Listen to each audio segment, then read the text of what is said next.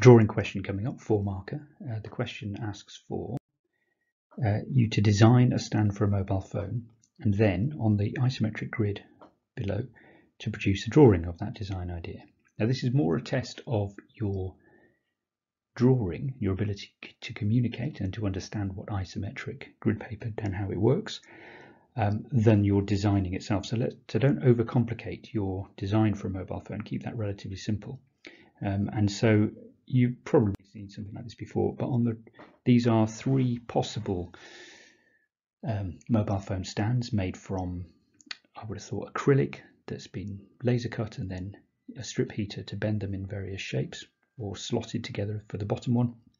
And the idea is that those side views will then be, I'll then transfer one of those across onto the grid paper, onto the isometric grid, and develop the design from there. So as you can see, they're very simple designs. So we'll probably use the middle one. And what I'm going to do first is I'm going to draw that line on the bottom, and I'll start from down here, and I'm basically going to move along 1, 2, 3, 4, 5, 6. Let's go 6 along, and we'll probably go a little bit taller as we go vertically. 1, 2, 3, 4, 5, 6, 7, 8. Okay, so I've got those 2 lines. Now it gets a little bit trickier when I do this diagonal, because this isn't going to follow the grid lines necessarily. But if I think about going along and then down to find that point, then I can draw the diagonal. And that's basically what I'm going to do now. So I'm going to move along 4 to there, and then down perhaps 5, let's go 6, and then I get a point at which I can draw my diagonal. So this line here will not follow any of the grid lines, but it's still going to be the mobile phone holder. And then to produce that little lip at the front, I'll probably provide a little bit of space first, horizontal section, and then a little vertical section to go up, like so. So that's the side view of a piece of acrylic that's been bent. Now I need to continue the drawing to make it a 3-dimensional drawing. So I'm going to make it a little bit wider I'll start at the front again, and let's make it 5 wide. And I'm just going to continue that line effectively. I'm going to replicate up here. So this also becomes 5, that's 5. And this one will be up here, it can be 5 as well. Okay.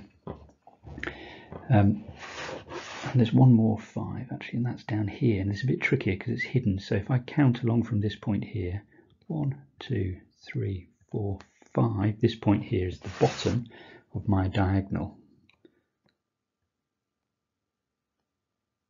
So it's really important to find that point there, and then I can put my vertical lines in.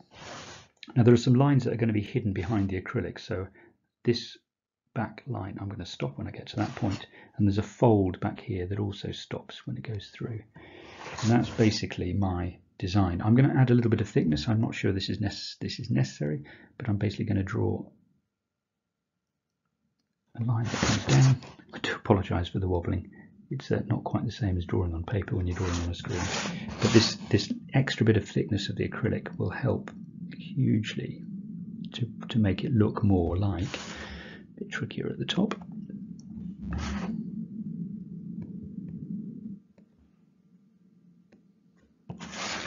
And you can see how that just makes it a little bit thicker. That extra thickness there. And there's one more that I can do, which is basically to follow that one along on the top there. And there we go. An isometric drawing of a very simple mobile phone holder. There's one line missing. I've just seen just down there, that little bit extra fold where the mobile phone would slot in.